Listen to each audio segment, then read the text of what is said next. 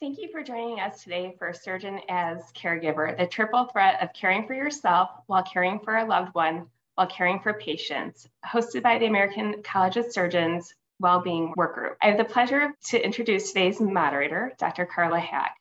Dr. Haack is an assistant professor of general and GI surgery, the medical director for care coordination for Emory University Hospital and Emory University Orthopedic and Spine Hospital, and the Harry B. Trippy Clinical Scholar. Dr. Haack completed her general surgery residency at Emory University, and during her chief residency, she was named a Grady Memorial Hospital Healthcare Hero by the Grady Health Foundation and received the David V. Feliciano Teaching Award. Dr. Haack led the creation of the content for Emory's patient education app, Come Clean, Stop Surgical Infections Before They Start, which educates patients on wound care and how to reduce their risk for surgical site infections. Dr. Haack is a faculty member of the Emory-Haitian Alliance, which offers medical attention and surgery to patients in the country's Central Plateau. She serves as a medical volunteer in her homeland of Puerto Rico also. Dr. Haack is a certified yoga instructor and founded the Emory Healthcare Yoga Studio to provide healthcare professionals and their families with resources to enhance their mental health and physical and spiritual wellness. Dr. Haack is a fellow of the American College of Surgeons and a member of the ACS Well-being Work Group. I thank you so much, Dr. Haack, for moderating today's webinar. Thank you, Kathleen, so much for that incredibly generous and kind introduction. And thank all of you for being here today. Once again, joining us today for the Surgeon as Caregiver, triple threat, caring for yourself while caring for a loved one, while caring for your patients. Today, we will explore the challenges that we face when being a caregiver for those in our social support network, as well as everybody else that we take care of. We're joined today by our colleagues, Dr. Red Hoffman and Dr. Rohan Jerayajah, who will share their experiences and their perspectives as surgeons, as caregivers, and as humans doing the best we can with what we've got. They will share lessons they've learned, explore the difference between compassion and empathy, and the influence of being a surgeon as caregiver on a career trajectory in balancing life, work, and everything else that comes our way. We welcome Dr. Hoffman, who practices as an acute care surgeon and associate hospice medical director at Mission Hospital in Asheville, North Carolina. She's one of about 90 surgeons in the United States who is board certified in hospice and palliative medicine. She's an adjunct professor in the Department of Surgery at UNC and serves as surgery clerkship director for UNC School of Medicine Asheville campus. Dr. Hoffman is a co-founder of the Surgical Palliative Care Society and founder and host of the Surgical Palliative Care podcast. She writes and speaks both nationally and internationally about the integration of palliative medicine and end-of-life care into the care of surgical patients. She also speaks extensively on the care of surgical patients with opioid use disorder. Dr. Hoffman previously trained and worked as a naturopathic physician and fellow yoga teacher and integrates these experiences into her current practice. Dr. Hoffman is a fellow of the American College of Surgeons and a member of the ACS Surgeon Well-being Work Group and an ACS Committee on Surgical Palliative Care. Thank you so much, Dr. Hoffman, for being with us today. You have the floor. Thank you so much for that kind introduction. My name's Red. Thanks so much for having me today. I just wanted to share briefly about my caregiving experience and then spend some time focusing on some of the lessons I learned. So my caregiving experience started on September 28th, 2020, when my previously healthy 40-year-old partner, Brandon, fell off a ladder at work and suffered a traumatic brain injury. And what was initially thought to be a mild traumatic brain injury really turned into much worse. He spent 5 weeks in the hospital and rehab and then came home, and I was his caregiver. And he was able to do the majority of his ADLs, except I didn't trust him in the shower, and really not many of his IADLs. And so at the time I was working full-time as an acute care surgeon, and it became quickly apparent that I wasn't going to be able to work full-time and care for him anymore and manage his medications and take him to his doctor's appointments and spend all the time I did obsessing about trying to get him well and make sure he got the care that he deserved. And so I went down to 0.85 at work and started doing more administrative work. And then during that time, I got COVID and then long COVID. And so at the end, we ended up both being sick, and I was on short-term disability.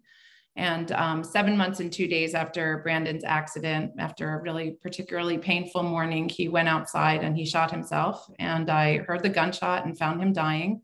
And that kind of began the second part of my experience, which was how to deal with all this grief. And so I wanted, I think the one benefit I have is hindsight. And so I'm not in the midst of that horrible pain anymore. And I wanted to share a little bit, because I think even if your story is not as quote unquote traumatic or dramatic as that, I think we can all agree that being a caregiver while trying to care for yourself, while still practicing in this very stressful field, is really can be challenging beyond belief. So the first thing is self-care. And I think I'd be remiss if I didn't talk about it, but I also think it's important to acknowledge that the reality is when you're doing all of these things, the likelihood of having time for self-care is really low. But the one thing I'll say is if I could go back, I'd spend a little more time focused on my mental health. I really was struggling in a way that I couldn't even find the words to articulate. I used to tell my mom I wanted someone to extract me from my life. That's how painful it was. And so just what I found, I went into therapy 6 days after Brandon died, and I've been doing internal family systems, and I cannot recommend this type of therapy enough. And I think for people who are really smart like us and thoughtful and introspective, can be really life-changing. So I didn't know anything about it, but I just wanted to put it out there. Number two, I think, is the importance of asking for help. Again, something we hear all the time and something I was not very good at. One of the reasons I realized that I didn't want to ask for help is that Brandon was very private and he didn't want anyone else in our house. And I really ended up deferring to him in a way that I didn't defer to him during the vast majority of our relationship. And what I realized was, even though he was injured and sick, in the end, I did no one any good by kind of changing the dynamics of the relationship. I should have almost continued to have the relationship that we did and to continue to ask for what I needed, which was help, cleaning the house, doing the lawn, simple things. So I just want to put that out there. I think it's easy to defer to our loved ones when they're ill, but I don't know that it necessarily serves the bigger picture. It's just something to think about. Number three is a lesson I learned from my therapist he articulated so well. He works with people who have chronic illness and injury and pain. And he said that he found that his patients are often, their understanding is at the tip of the arrow, and all of us are kind of falling behind. And when I look back, I saw that with Brandon. I think he saw the writing on the wall. He used to tell me, if I could just get my pain from a 10 to a 5, I could live with this headache and this nausea and this dizziness and all his other symptoms for the rest of my life. And when I heard that, as a doctor and as a trauma surgeon, it used to drive me crazy. I wanted to fix everything.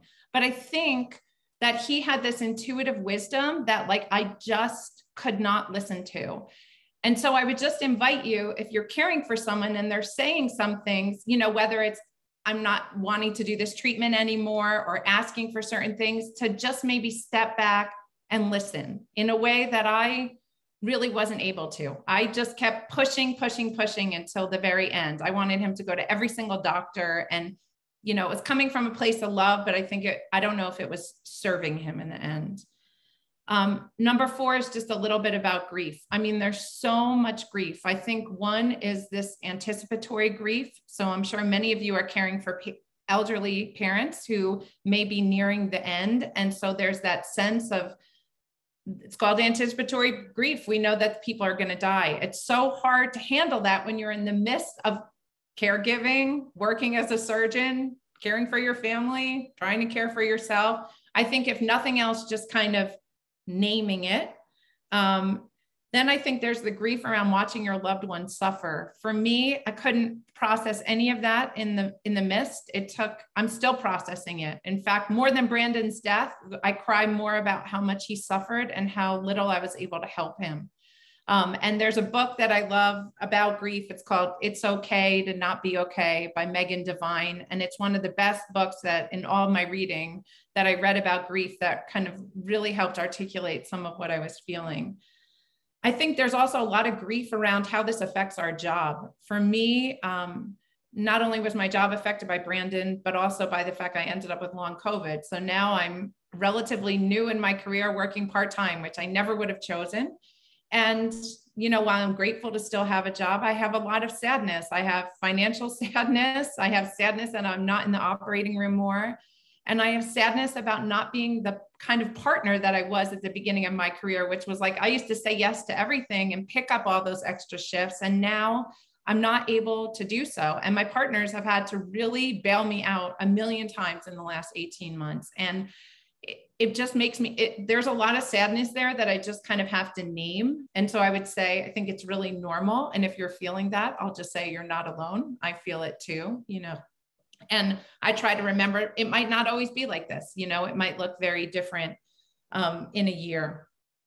And then there's just some things around work issues, which I wanted to mention. So I was on short-term disability for 5 months after Brandon died. But as a trauma surgeon, I'm like stuck caring for people with head injuries and suicide victims. I mean, to be honest. And at the beginning, even reading our sign out was so triggering. And so that was where therapy was very, very helpful. My therapist had me read the sign out twice a day. He's like, if you want to go back to work, you have to do the work. And I felt very strongly that I had invested so many years into training that I did want to go back to work. But Brandon was a patient at my hospital. So there's signs of him everywhere. And so I'm just really kind with myself. Sometimes I'll just sit in a chair that I know he sat in and just like have a cry for a minute. But I'm also really put a lot of effort into kind of trying to leave my stuff at the door and like try to be the best doctor I can be. And then I've had to really fight against catastrophizing. So at the beginning, when I'd see head injury patients, I'm like, oh my God, they're all going to die. Well, my partner reminds me what happened to Brandon is 1 in a million, and that all these patients are individuals. And I just need to constantly remind myself of that. And I also found that my boundaries got a little lax. Like when I would see these patients, I just went through this too. And the way I ended up channeling that was, instead of saying, oh, my boyfriend committed suicide, now I'm like, I've been in your shoes, and do you mind if I print off some information that really helped me? Or when I see a head injury, I'm like, I can tell them, oh my God, this is the best vestibular therapist in town. And so I've tried to really work to channel it into something that still allows me to honor my experience and what Brandon taught me, but also like be a good doctor and a good surgeon. So that's a lot. I just want to say also, if anyone's going through something similar, I do have the benefit now of having some time and just some bandwidth in my life. So if anyone ever needs to talk, I can totally, I do have the bandwidth to listen, because I get how painful it is to be in the midst of it. That's all for me right now. Thank you. That was an awful lot. So I will just say, with all of the respect due to all the work that you've done, Dr. Hoffman, and with respect to the fact that you just shared really personal and amazing things about yourself, I will say, Red, thank you. Thank you for sharing your truth, and thank you for sharing your vulnerability, and thank you for being willing to articulate things that most of us still have a really hard time saying out loud. I cannot possibly thank you enough from the bottom of my heart for sharing your story. I appreciate you. Thanks so much. So that's a tough act to follow, but you guys, we have such an amazing panel today that I am just so thrilled to introduce Dr. Rohan Jerayajah. Dr. Jerayajah is the Director of GI Surgical Service, as well as the Program Director for the Hepatobiliary and Advanced GI Surgery Fellowship Programs at Methodist Richardson Medical Center. He also serves as the Chair of the Department of Surgery at the TCU and UNTHSC School of Medicine. Dr. Jerayajah is the Secretary for the Americas Hepatobiliary Association and the former President of the Fellowship Council and past Chair of the HPB Program Directors Committee for the Americas Hepatobiliary Association. He has authored numerous articles and book chapters and serves on several committees, both locally and nationally. Trained at the University of Chicago and attended a liver transplant fellowship at Baylor. Served on the faculty at UT Southwestern Medical School, where he rose to the rank of associate professor, and is somebody that we think of as a transparent, stylish example of how to be an amazing hepatobiliary surgeon. Dr. Jerayajah, you have the floor. Wow, with that introduction, I'm so humbled, and I just want to echo Dr. Haack's comments about what you said, Dr. Hoffman, and what you shared with us. You helped me so much through listening to your story and what you've been through, and you just give me faith in humanity. And I just want you to know that. It makes me so proud to say that I am part of the profession that you're part of. And so thank you for that. With that being said, I feel even more inadequate than I did before to share my humble experience with this group. But to say I don't teach yoga, but I practice yoga. So I'm actually fairly flexible for a 57-year-old Sri Lankan guy. So good for that. And yoga has been really important to me from a self-care perspective. I did want to say that when I was leading a panel with the ACS looking at wellness and leaders, the one common theme across all leaders was that they took time out to exercise or do something. And the one tip that I got from somebody that was fantastic was she said, even if it's just 1 minute, it should be every day. And that was really lovely to hear, because sometimes as surgeons, we have to run the marathon, right? We can't just walk down the block. But as Dr. Hoffman said, sometimes after long COVID, walking down the block is the challenge, right? And so just making it that block and a half is our next goal. So I wanted to sort of divide this up into 3 different areas of kind of personal areas, work, and then talk about a little bit about faith. And so I wanted to talk about my personal life. So I'm from Sri Lanka, grew up in Africa, went to school in England, and came to the US for undergraduate medical school. I call it the Great Move West, like John Steinbeck. And I think to start out with, I feel like an imposter all the time. I think that one of the hardest things for me was, I was fortunate enough to match at the University of Chicago, and having a foreign passport, that was a huge challenge just to match.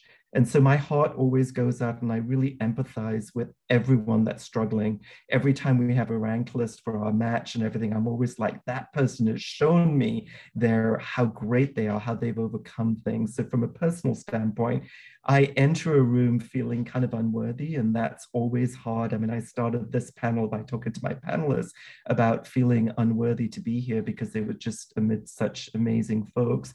And so I think one of the things that we have to realize is that I think humility is a good place to start from, but I think that sometimes holding yourself to a standard that you never feel that you can reach is not a good place to start from a personal health standpoint. And so for me, that was when I was at UT and then left, I felt that that was kind of the end of my life. I wasn't in academic medicine, and I wasn't fulfilling all of those things that I wanted, just like Dr. Hoffman said, from a professional standpoint. And so we kind of have to maneuver. And so the first lesson for me is always that you should never do anything career-wise for somebody else.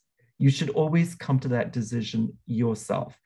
So sure, I'm pretty sure that my wife would have been thrilled for me not to have even pursued a transplant career. But when I didn't finish the second year of transplant and decided to take a job in general surgery at UT Southwestern, that was my decision. I didn't do that because she wanted me to. She would have felt horrible if I had changed my career plans for her. And I think it shows up somewhere else in your life if you do things for others without you truly wanting it. And so for us, after I left UT, we wanted to stay in Dallas. I wanted to stay in Dallas for my family. And so it was important that I leave academic medicine, and that was okay because that's what I wanted for the family. So break it into 3 categories. As a husband, when we first got married, I was in a really crazy residency, right? No ATR work week. I was in the lab. I then went into the lab, which was great, which I call time getting to know my wife. But as you all know, it's such a challenge, right? To be present when you're home and not think about what's going on at work or what's going on in the lab. and to be fully present. So for me, you know, one of the easy things in the early days was I didn't have a computer at home. It was great. And it was only till about 10 years ago that I actually brought a laptop home, because it was a way that I could separate work. And I always tell our trainees, you know, be present for your significant others, because the worst thing is to be partially present, right? And so, you know, I found that actually separating that and taking 30 minutes at work to finish my charts or whatever was the best way for me to be present and actually look at my wife in the eye and be fully present for her. I have to say, phones has really made that difficult. And I was just talking to my wife about how I really wish I could, you know, just silence my phone. The problem is that I'm sort of always having to be available for referrals, and that gets challenging, but I really need to find a way to do that, because I feel like with my phone, I'm not as present as I was before we were so connected.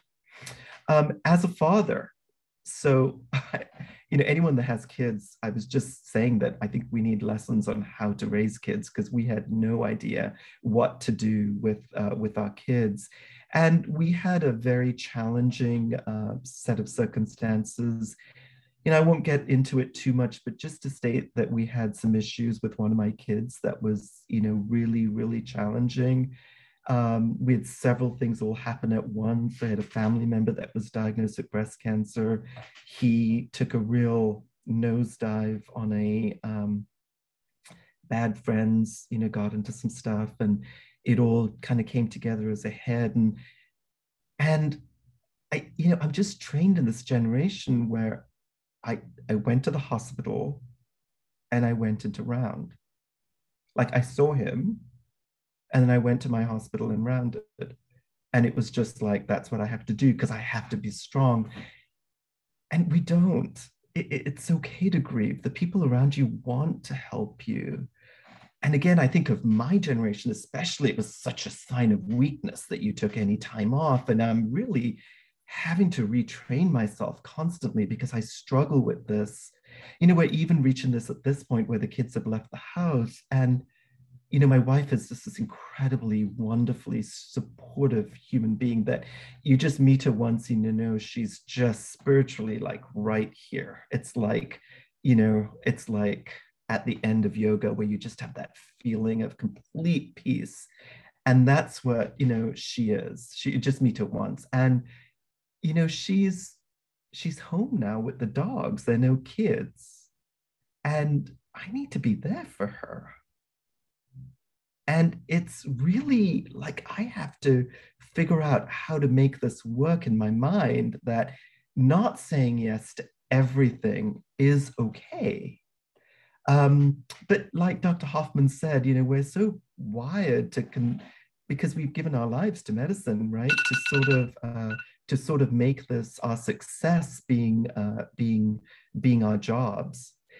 So I do want to sort of wrap up, you know, with as a son is my last job, right? Because my two siblings live in the UK and I've been the main caretaker for our parents. And so we've always kind of moved, or they've moved close to us, etc. Wow. Again, coming from a pretty traditional Sri Lankan household where like we were supposed to have our parents live with us when they got older, that was such a disappointment in every way, right? And I think to some degree it was to my parents too, you know, especially when we moved into a nice house. I think in some place my mom was like, oh, we're coming to live with you, right? And I know that that was not right.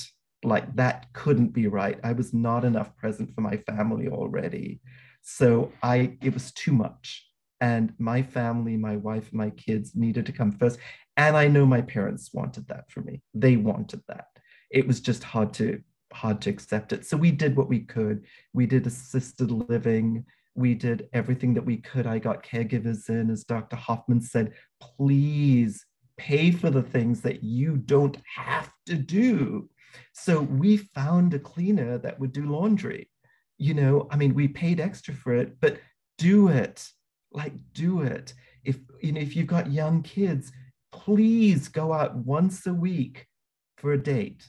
or even if you don't have kids, or what, just go out once a week and put your phones away and you're sitting opposite each other and you're not texting each other over dinner, but looking at each other, and just take that time. Because especially from a family standpoint, there's a time when those kids are gone and those parents are gone and you're looking at each other and you still want to make sure that the spark is still there.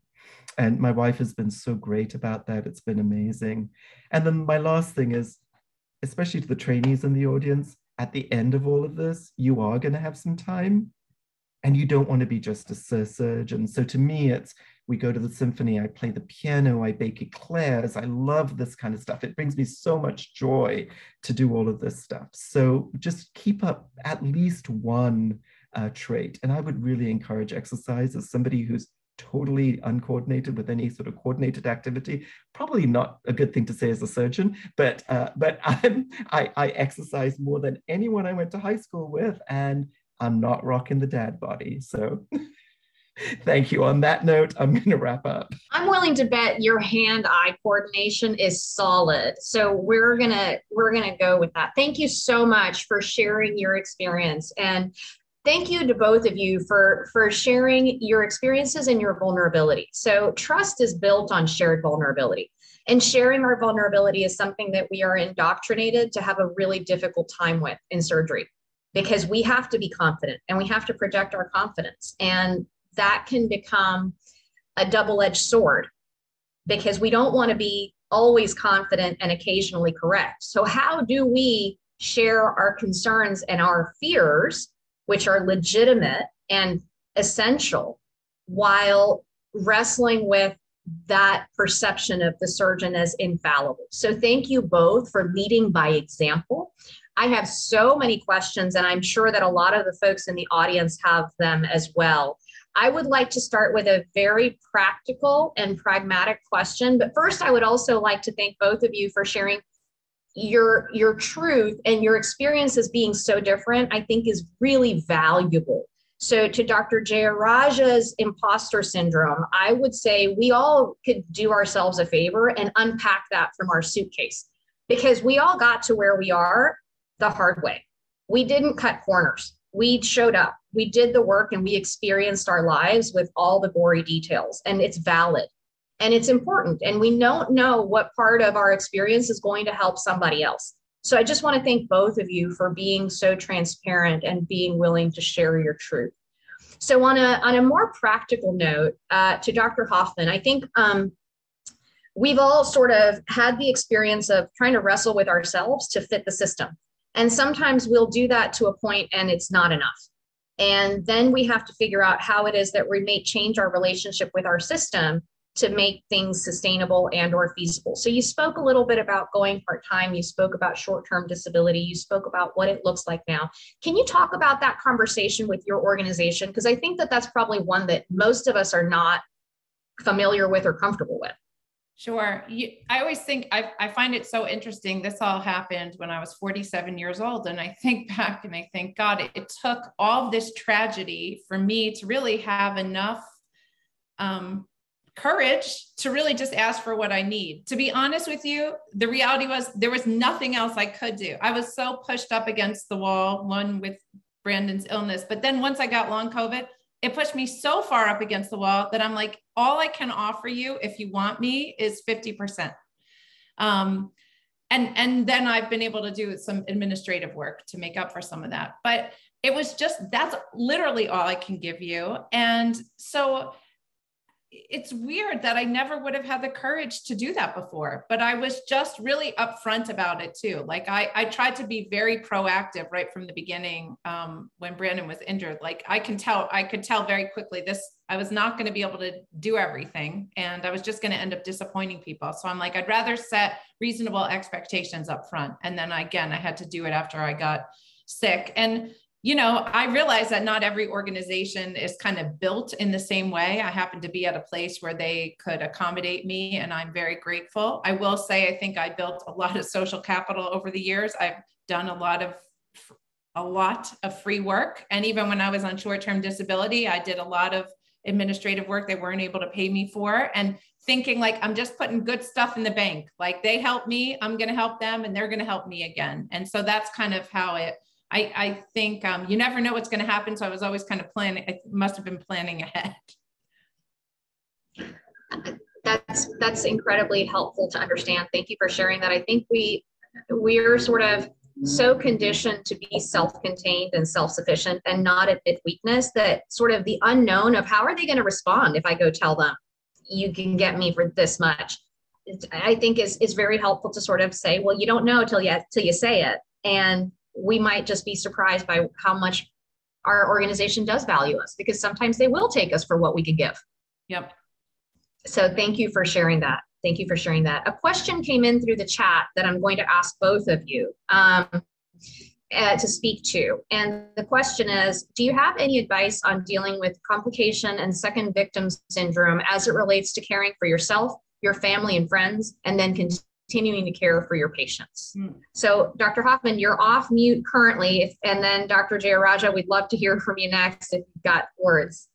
Oh God, that second victim syndrome is so real. I mean, I was experiencing it before all this happened. I just can't say enough about therapy. I want to, there's a book called The Body Keeps the Score, which is a very trauma-informed book that really, I think is great for people who have a little education. So I think it's great for this group. The first part of it is very much about what's happening when you're experiencing these traumas. And the whole second part of the book is all these different therapies that really are trauma-informed therapies, EMDR, internal family system, somatic therapy. One of them will resonate with yoga. One of them will resonate with you. It's like, you can't talk yourself out of this stuff. For me, I had to do a really intense exposure therapy to kind of get over this trauma of witnessing the suicide. But it's like, we have to do this work for ourselves. And then I think for our partners, and then for our patients, because we all want to do a good job. That's why we're here, but it's hard to do that work when you're already traumatized. It's hard, like I said, not to catastrophize. So I would just say, like, you're so worth it. And like, if you can't do it for yourself, then do it for your patients, because they're worth it too. They deserve the best of you. And like, again, you don't have to wait for a tragedy to strike to find time. You have to just I need this. I'm doing this. I'm going to say no to the 5 other things I've said yes to that I really don't need to do. And I'm going to do this work instead, whatever it looks like for you. Dr. Haack, I wanted to take a slightly different turn on this question, which is second victim syndrome from the standpoint of dealing with a patient outcome. And I think this is really important because I think everyone faces this, and we don't face this, right? So when we have a patient death or an unexpected event, we are the second victim in those cases. And we really don't acknowledge this at all. We're expected to go back to work the next day. And the way I sort of take that on is at M&M, every one of our trainees will tell you, I'm the first to say, this is on me. This is not on you. You are my trainee. This is on me. And the second part is, what can I do differently next time to make this better, right? But I was crying at the sink after one of these incidences where I had a patient die after an ileostomy takedown of C. diff colitis. I had no idea what was happening. This is a straightforward operation. I assumed it was me, right? I assumed she leaked. I assumed it was all in my hands. And then I just kind of wanted to talk just for 2 seconds about faith here, because I do think that believing in something greater than you, me, or, and whether that be, God, he, she, or the tree, that we should look to a greater power. And there's a greater path than just us, right? I always say that surgeons come in 2 flavors. Either they think they're God or they believe in God. And again, him, her, or the tree. It can be a greater power of any kind. But every recovery program does invoke spirituality, right, Dr. Hoffman? Every recovery program. And so I do think it would be silly of us not to at least acknowledge that. I appreciate both of those answers because they sort of address different parts of the emotional cocktail and the societal milieu that we all sort of bask in when these things happen, I will add another element of that, which is the system that we work within, right? So when there's a bad outcome, there's a root cause analysis and there's an investigation, and those things are necessary and important, but very rarely do they stop to take into account the feelings of the people that are being investigated. And to that point, I think there's probably opportunity for us to join the conversation of how it is that we conduct those analyses and those investigations to really make sure that we're honoring fair and just culture, to really make sure that we're honoring that life that was lost or that complication that occurred and the way that it affected all of the people around it. So I think that creating a more supportive, less punitive healthcare system really needs all of these voices to be heard. Dr. Hoffman's, Dr. Jerayajah's, and everybody on this call, because we're all going to be that second victim at some point, and we probably have a right to speak to how we want to be treated in that experience, because at some point it's going to be one of our trainees, it's going to be one of our best friends, it's going to be us again. And we want to be fair to that patient and that family and own it. Dr. Jerayajah, I agree with you. I was taught to prepare for M&M by finding the sharpest sword, taking a running start and throwing myself at it as hard as I possibly could, which is really, really helpful to help develop accountability and take ownership for the things that I can do better next time.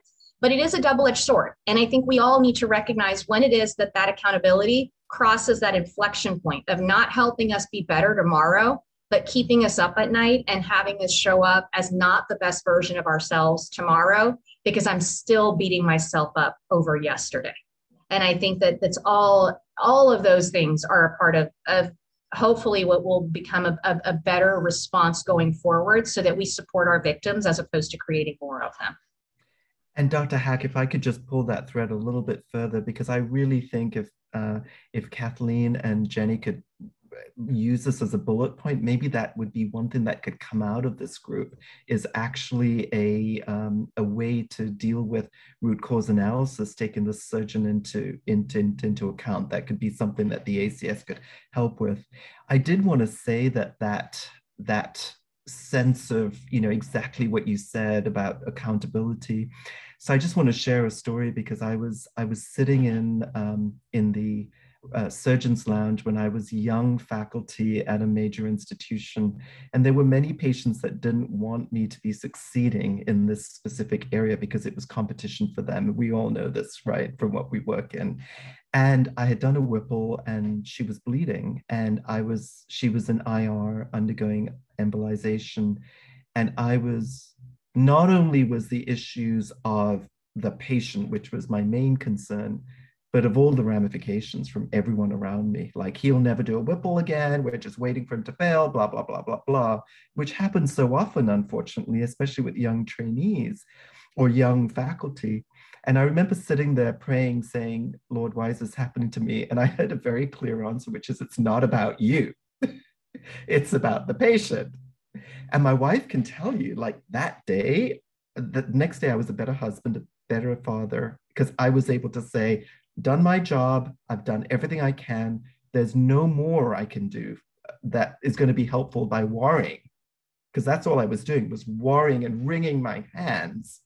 And so it really helped me just relieve some of that to, again, whatever you call him, her, or the tree, just, and Red, I'd love for you to maybe just comment on that. Well, it's bringing up for me, it's something I thought a lot about when Brandon died, especially because I'm a trauma surgeon, and I'm like, oh my God, my traumatically injured boyfriend like literally died on my watch.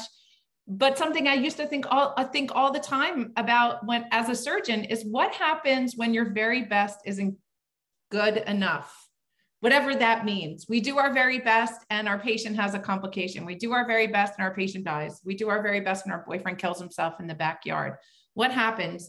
For me, I just appreciate that idea. I mean, I think my spiritual life is like so much richer this past year. And again, not by choice, right? I mean, well, I guess I could choose to either go deep down into that hole, or I'm just going to like open my heart up to this mess that's in front of me and like try to find some sort of meaning and solace in it. And that's what I've done. And that's certainly whatever that looks like for you. I love that he, she, or the tree. It doesn't matter, but it's really, I've said in the last year, I feel more like myself than I felt since I started medical school. And that's been lovely. And I would say to everyone listening, my question always is why do you have to wait till tragedy to get you there? Is there a way to integrate, especially to the trainees, is there a way to kind of try to integrate a little of this juiciness into your life before it all goes to hell, Oh my gosh, so much that can be said. I think this is such an important discussion. And I think there are some really great questions in the chat that I want us to go to, but I want to just respect and receive and honor what both of you have said. And I would just encourage all of us to think through when a colleague has a complication, because saying some of the things that we just shared with each other to that person when they're sitting there wringing their hands can make such a huge difference and can be so powerful in making you feel like you belong and you're not alone and you're not the only one that's had a complication, and there's going to be more, and we've all been there, and we're here with you. I think that can really, really change those feelings of isolation that we feel when we're at M&M and it's our complication and we feel all of the bad things that are associated with feeling like we're not good enough and like we're an imposter and like we've done harm. And those feelings are important to recognize and name and scrutinize and live with a little bit, but also to let go when they're no longer serving us. And I think that sometimes a good friend can be really, really helpful in that capacity. So I just want to thank both of you for being that kind of person and surgeon and friend. There are two questions that I'm going to tie together a little bit because I think they're related, and I'd love both of you to address them. The first one is, could you comment on the need to separate being a physician and being a spouse or parent facing life-threatening illness? And I'm going to throw that out there, and I just want to add the second part on because before I forget. And what if that sick loved one is counting on you and is across the country and you're mid-training or young faculty and just starting out? So I'll throw those two questions out there and see what you want to do with those, because those are big ones to unpack. So I'll go first, Dr. Hoffman, if that's okay. So I guess let me give you my life example. So I think my mom would be okay with this, with me sharing. She suffered from severe depression. And, when they moved to America, I was in the midst of training. And we just had a baby and they were living, and I thought this was the best thing in the world, that they would both be living upstairs from us in a high-rise apartment, not thinking at all about my poor wife, right? Who now had both my parents coming down and a new baby asking what's for lunch. And so again, cultural, right? A lot of cultural, differences, right? And so that was really hard. And so I just fast forward, they moved to Austin, and, my mom was struggling a lot at that point with her mind. And I struggled.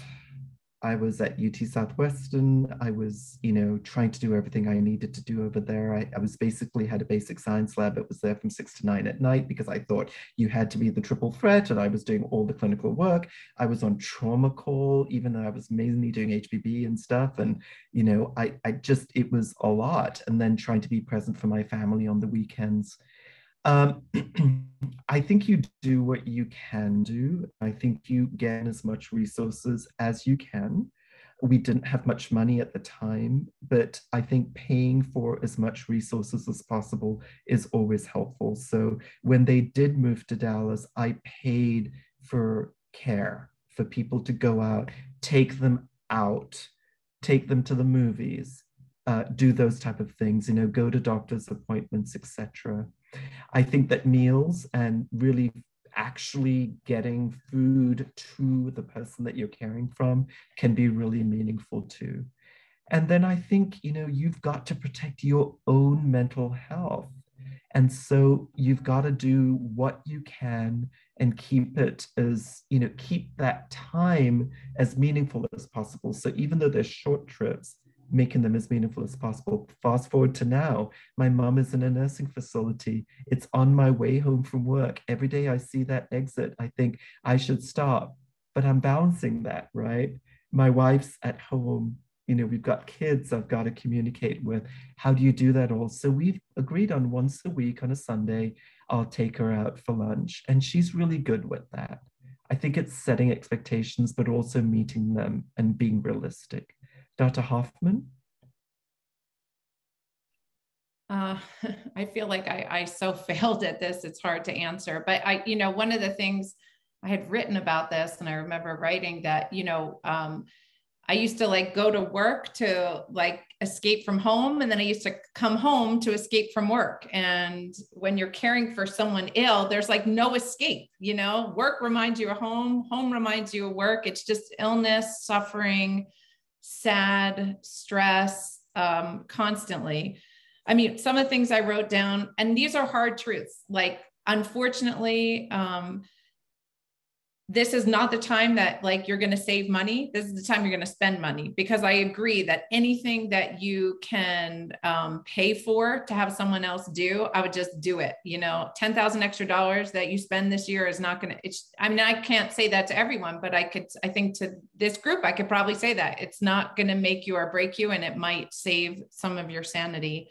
And it might not be a time that you're going to be able to advance in your career. And that's, again, coming back to that grief and that sadness, but cutting myself some slack there, just gave me space to breathe so that my parasympathetic nervous system could get some traction in my body. At the beginning, I was still trying to do everything. And I'm I just can't do it anymore. I mean, does it matter if I'm not on some national committee for a year or two? It is what it is, especially for people who are caring for people where time is short. I mean, time is short. So I would just say now's the time to spend that time with that person, and trust me, your career will be there. It just will, but again, I'm saying that as someone who I didn't do the best job at it. I think it's kind of when you can't escape, when it's just in your face 24 hours a day, it is really a struggle. So then it comes back to asking is there a way to work less? Because we only have 24 hours a day and you have to sleep. With all due respect, Dr. Hoffman, I respectfully disagree with your assessment of having failed. Well. And actually, there's a comment in the chat that speaks to it, which I think is really important. And the comment, it says, this correlates with discussions with cancer patients. They've done everything we've asked and the cancer still, quote, wins. It isn't that the patient failed treatment. We can do our best and still have bad outcomes, not failures.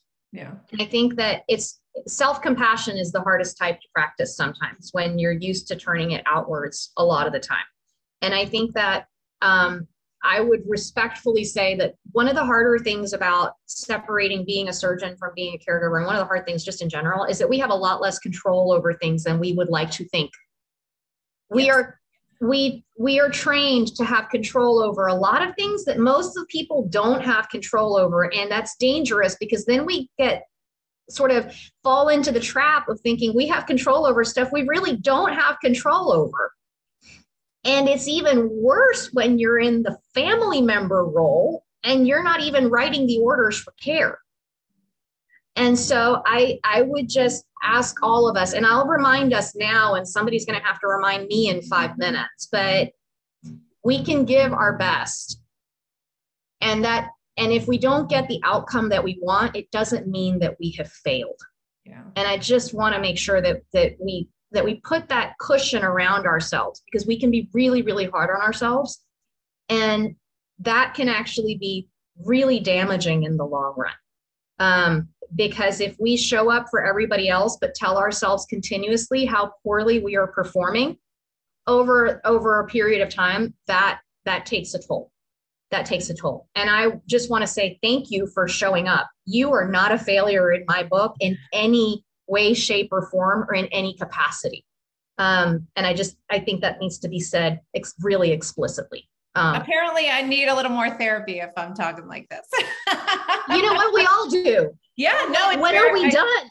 Yeah, I think it really does speak to about being a surgeon and a caregiver is I am very used to like controlling everything and making sure everything gets done in the hospital. And when you were in that caregiver role, one, the pathology may be totally out of your control. And two, you're not running the ship. And I certainly tried to run the ship and I couldn't run it anyway. And so I think that is for people who have those, control issues, or that's part of our job is to make sure things are getting done. It's very painful. Dr. Haack, I just wanted to pull that thread just a little bit further on the cancer side, because this is kind of, I'm a little bit more holistic in the way I approach my cancer patients. Surgery doesn't need to be the answer for patients, that even if they are resectable. And so for me, I think part of this also that helps me in identifying success or minimizing blame for me on myself, who obviously that's what we're trained to do, is, or responsibility is, is aligning goals, right? And I'm sure Dr. Hoffman knows more about this than anyone, but especially in hospice, I'm amazed at the number of patients that come in to see me that have unresectable, incurable disease, and nobody has talked to them about not doing chemotherapy. And nobody has talked to them about what it's going to feel like to die and what that process is going to look like and what will happen as time goes on and what can we do with each of these steps. And so to me, even though you may have had a successful surgery and that may be deemed success, the fact that we haven't cured the patient, but we've had a treatment plan and a goal that we've come to together is success for me. And so it's helped me a little bit in trying to, get through the trauma and really, the little t trauma of this. Dr. Hoffman and I, little t, right? This is a big therapy word. So I just wanted to put that out there in response to one of the questions. Thank you for sharing that. I cannot stress the value of the candor with which you both speak and the vulnerability that you're both willing to demonstrate, because that, again, we are expected to portray a certain image which is just not realistic. And the more we try to cling to that, and the more desperate our attempt will become, and that will ultimately result in hurting people. So I want to ask this other question that's been placed in the chat, which comes back to touch on a subject that we briefly discussed earlier. Do the panelists believe that specialized predetermined therapy, educational intervention, would lessen the effect of the second victim syndrome?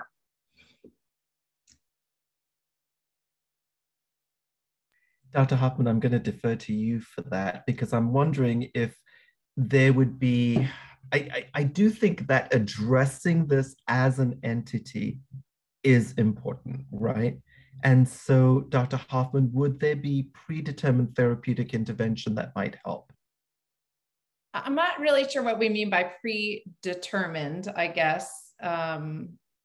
Maybe it's just the concept of wellness, right? And Yeah. the concept of self-care that is something that we could talk about. But I think we could start by looking at second victim as bad outcomes for your patients, or undesirable outcomes is what I should say. Yeah, I'll say, one of the ways that I like to combine my role as like a palliative care doctor and a surgeon is I do a lot of mortality work for my hospital. So a lot of surgical complications and deaths kind of come across my desk, and then I have an opportunity to speak with the surgeons about it, or maybe their patients end up in the neurotrauma ICU where I work. And I always take a lot of time to just like I'll just like take the surgeon aside and just kind of have a little coffee chat about like, hey, how are you? Like, I've been there, and do you need a moment? And really give them that space. And that maybe, because sometimes it's hard when it's like in your same field. So I'm like, all right, I'm a surgeon, I've been there, but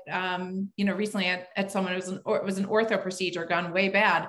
I don't do those procedures, but I spent, and I called the guy on the phone and we just chatted, and I could tell he was really struggling in a way that it wasn't even, again, I wouldn't have even thought it was his fault. It just happened, So I do think kind of leaving kind of taking the time and leaving space for our colleagues to have those conversations. And certainly, you know, some of us see more of those complications. As someone who works in the ICU, I actually see a lot of the complications in a way that maybe some of these people's partners are not seeing. So I always just say, and this is not just to me, I tell my trainees, because they like, you know, sometimes they think they're, you know, sometimes when you're learning, you think you're a little better than maybe you are. It hasn't happened to you yet there. And I just always say, there, but for the grace of God, go I. We will all be there. And so I just like to remind everyone, you know, like if you operate enough, this is going to happen.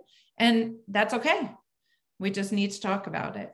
So I think there is a real role in us supporting one another and normalizing, like you said, crying at the sink. I mean, how could you not cry when something like that happens? You know, it's just a matter of crying, you know, not over the patient in the operating room, but like taking a moment and crying and still being able to do your job and finding that balance.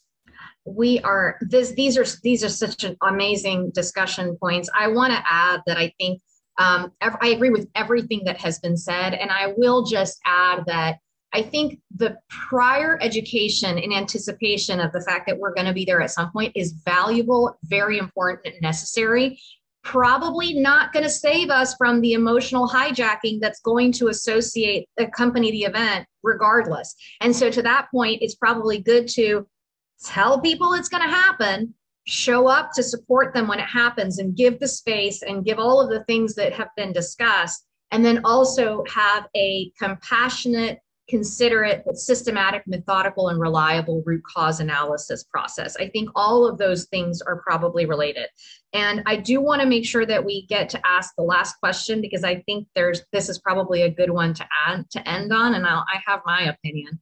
But the last question says, DOT following major surgery is very traumatic and depressing, more so when this is due to medical error. How does one handle the emotional trauma in settings where there is no support or help? And before I turn this over to Drs. Hoffman and Jerayajah, I would just say that the conversation we have just had makes me want to say that help may come from the places you are not expecting it to come from. Don't think that because there isn't a program that says help for surgeons that just had a difficult outcome at your organization, that there aren't lots and lots of people around that care about you, that want to show up for you, that want to be helpful. And I would just say, don't be afraid to share your truth, talk to your colleagues, and ask for help. But I'm not on the panel, so I want to just stop it and turn it over to the panelists as we wrap up. Well, this reminds me a lot of my feelings around mentorship, which is I've learned in residency, a lot of the mentorship I needed wasn't there. So I found it through ACS and East and different places. And I'd say the same for this. Like, I would just say, like, my email is always open to just listen and to say, like, yes, I have been there, and it is terrifying on many levels. There's the grief around making a mistake. There's the grief around causing harm. There's the fear around being sued. There's the fear around losing your credentials. Like, we have to name all of it. Also, I'd say speaking with someone who's gone through it, because for me as a younger surgeon, I didn't even understand when I came in, what is a credential committee? I didn't learn that in residence. You don't even know who's watching you, So now I've learned, I'm kind of learning how the hospital works. Now I'm on the peer review committee. Now I'm part of it. So I understand. So that's another way I think we can control this whole, not control, but make a difference in this situation, is get onto those leadership positions and bring this like love and this kind of maybe a little bit of a different view into things. And then we can kind of like infect the whole hospital system with it. But you got to be at the table to do some of that. But again, I just want to say, like, if that person needs a chat, like, I'm so here. I've so been there. I want to echo that. I sometimes think that going outside your own institution is the most helpful, because there's just so much going on locally that I don't even know about. Some of that is financial, some of that is interpersonal. Somebody once told me that in academic medicine, the knives are stabbed in your back based on power struggles, whereas in private practice, it's more about where the money stream is. So you're going to get attacked if you're affecting one of those things.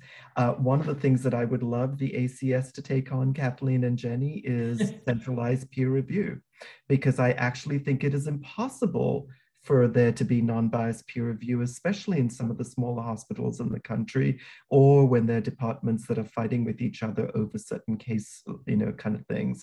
It's really impossible. But like Dr. Hoffman, and I'm going to speak for Dr. Haack, the three of us are totally available. Find me and Dr. Hoffman on Twitter, not Dr. Haack, but